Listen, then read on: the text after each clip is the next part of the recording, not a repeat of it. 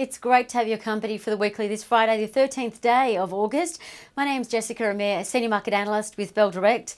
Well, the local share market smashed records this week, rising above the key milestone of 7,600 points for the first time in history.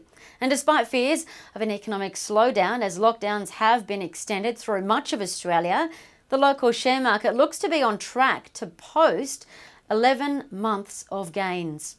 So far this August, the market is up 3.1%, supported by buying in tech stocks and financials. Across the trading week though, so far Monday to Thursday, the market is up a modest 0.7%. Looking at the key themes emerging, financials and telcos are stealing the show. The most buying was in financial stocks, lifting the finance sector 3%. What made global headlines though was that the biggest company in Australia, CommBank, CBA, reported their full-year profit jumped 19% to $8.8 billion. That beat expectations. And the company also declared an upcoming dividend of $2 per share, plus a $6 billion share buyback. For more on CBA, check out Bell Direct's reporting season coverage. The other key theme was that telcos dialed up, lifting the sector over 2%. Now, Telstra was a standout in the sector. TLS shares jumped over 5% to a 4-year high after announcing they're on track to grow their earnings next year for the first time since 2017. Looking at the best performers now in the ASX 200, the other key themes that emerged was that lithium stocks kept rising to the top and agricultural stocks delivered the goods. Among lithium stocks, we can see Orocobre, ORE, they rose 17%. Why? Well, Galaxy, GXY, their shareholders voted on their merger going ahead. Now, if the court approves the merger, GXY shares will stop trading on the 16th of August, and the new combined entities shares will commence trading on the 26th of August. The other lithium major company, Pilbara Minerals, PLS, they jumped 14% to a record high of $2.38, despite no announcements from the company. As for agricultural stocks, GrainCorp, GNC, their shares jumped 14% after upgrading their earnings and profit expectations, supported by rebounding demand and higher wheat prices. As for the best performers in the All Ords, the biggest 500 stocks, the same themes played out too. We saw battery and lithium stocks rising. The lithium battery company, Novonix NVX, their shares were a standout, up over 36% after a Fortune 500 company bought a 16% stake in Novonix.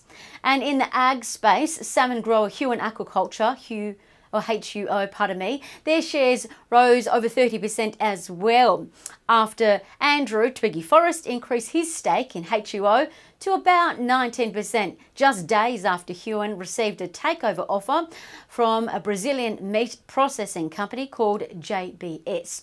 If you pivot though to the lithium sector, it's really important to know the lithium sector received 3 huge votes of confidence this week. Why?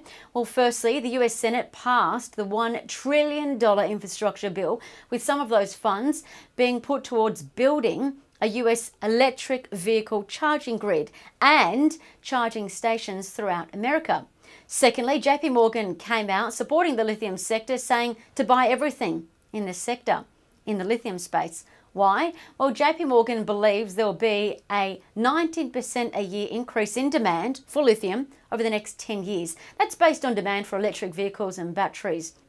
Now, this also means that supply will struggle to keep up. As such, JP Morgan sees a supply deficit beyond 2030.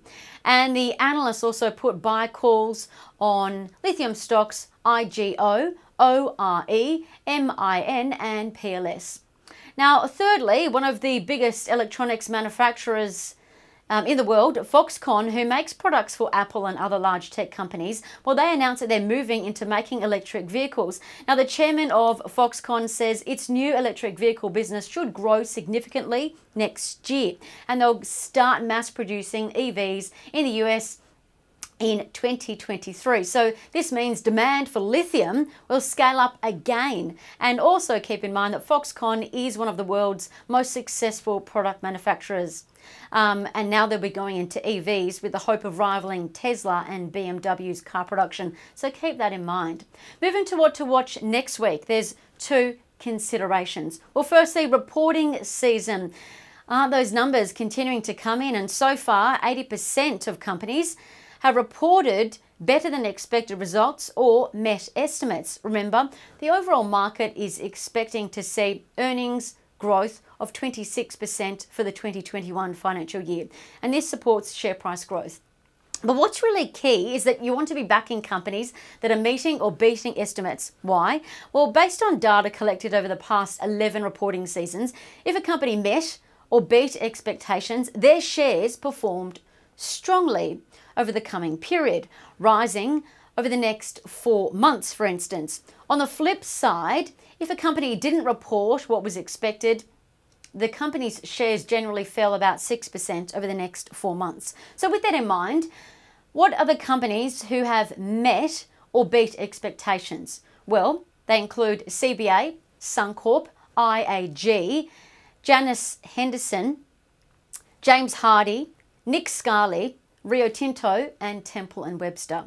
As for companies who have delivered sour grapes, they include News Corp, NWS, REA Group, REA, and Elmo Software, ELO. And as for companies reporting next week, look out for JB Hi-Fi, BHP, Breville, BRG as well. Remember, the key is to watch if the numbers that come out are better or worse than expected, and that's when you'll likely see a share price move. Check out Bell Potter's reporting season calendar, which has consensus or market expectations on it, and stay tuned to Bell Direct next week, as we'll continue to cover reporting season numbers that you need to be across. Lastly, as for economic news to watch next week, there's a lot of data coming out, but the all-important employment data is out for July on Thursday. Amid increased lockdowns, we're expecting unemployment to worsen in July and also August. But for July, remember, the market moves, as in the ASX 200 broad move, its broad move of the day, or its reaction to employment is generally based on either beating or coming in under market expectations. So closer to the date, we'll share what the expectations are so you can stay informed. And that's the weekly. Please leave your questions or feedback in the comments section on YouTube. It's great to see you. From all of us here at Bell Direct, have a happy and safe weekend. I'm Jessica Amir. Bye for now.